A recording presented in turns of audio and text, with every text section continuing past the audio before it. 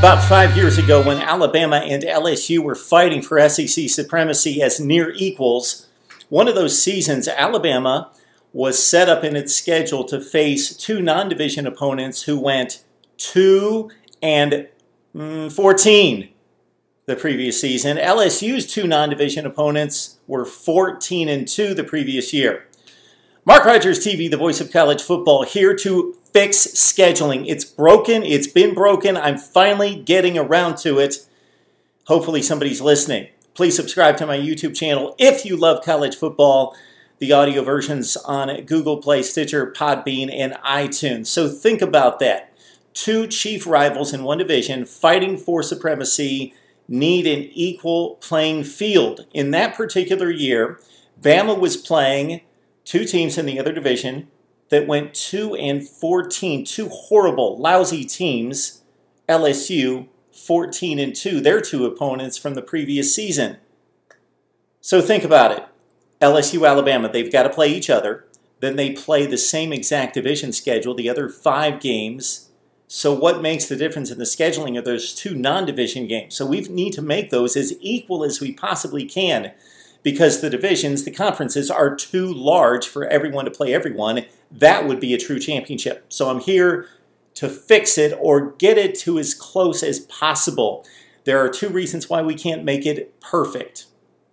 I guess a third would be we can't predict how good teams are going to be the next season. We can only base the scheduling on how good they were the previous year. The other 2 factors that work against us: the imbalance in the schedules, the imbalance in the divisions, the quality of the division. So last year, the Western Division won 32 of 56 games against the East, 32-24. Now, if the East could have won 4 more games to make that 28 all, we'd have a different story and we could balance out the scheduling. But since the West won 32 of the 56, 32-24, then the West scheduling is going to be easier because they're playing easier teams in the East. Then the Eastern Division schedules, non-division, are going to be more difficult because they've got to face Alabama, LSU on down the line. All right, the other thing that makes it difficult and nearly impossible to make perfect is because we have rivalries in place. So the SEC schedule is built on rivalries. Alabama plays Tennessee every year. That makes sense. Auburn plays Georgia. It's the South's oldest rivalry. It needs to stay in place. Georgia-Auburn.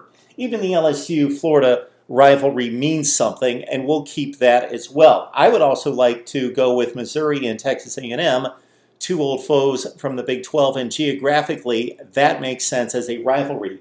Otherwise, we don't need the other rivalries because they are not truly rivalries. Blow them up. They don't make any sense.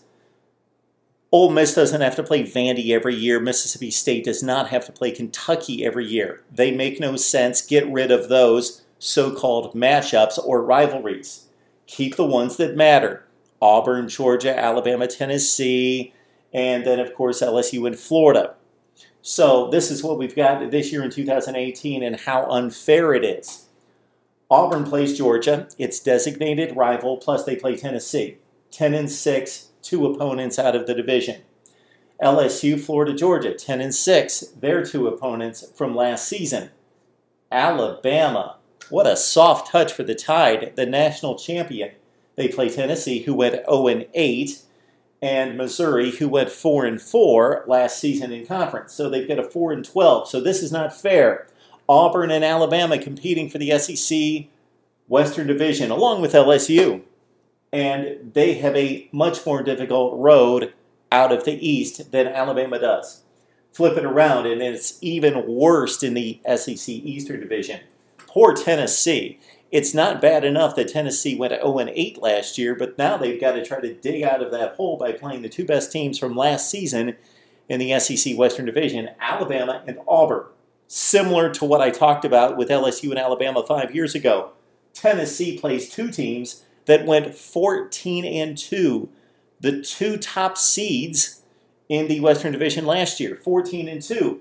On the other end of the spectrum, Vanderbilt gets the light touch with Ole Miss and Arkansas, 2 teams that had combined 4-12 last season. That's not fair. It doesn't work. Now, we can't make it perfect because of 3 factors. Again, The West dominates the East 32-24, so you can't make it balanced. Plus, we've got to hold firm to those rivalries of Auburn, Georgia, Alabama, Tennessee, and LSU and Florida. So the optimum conclusion here would be for everyone to play two teams last year that went 8-8, but it can't happen.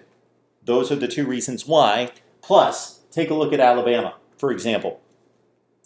Alabama plays Tennessee, and they've got to play Tennessee. It's a great rivalry. Tennessee's down, but Alabama and Tennessee have to play. Well, Tennessee went 0-8 last year.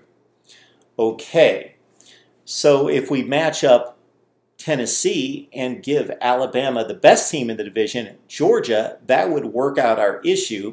They play an 0-8 team. They play Georgia at 7-1, so their composite opponents out of the Eastern Division would be 7-9.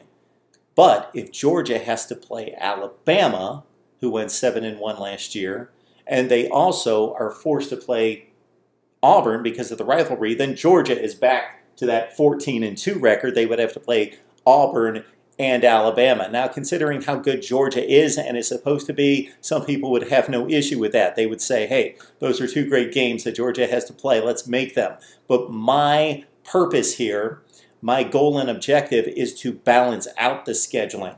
So we can't do that. So then we need to drop to the next best team in the Eastern Division to match up with Tennessee to play Alabama, and that doesn't quite get it. So Alabama will play Tennessee 0-8, but they also play South Carolina, who went 5-3. There wasn't really a strong 2 seed in the SEC Eastern Division, so the second best team in the East was South Carolina, just a 5-3 team.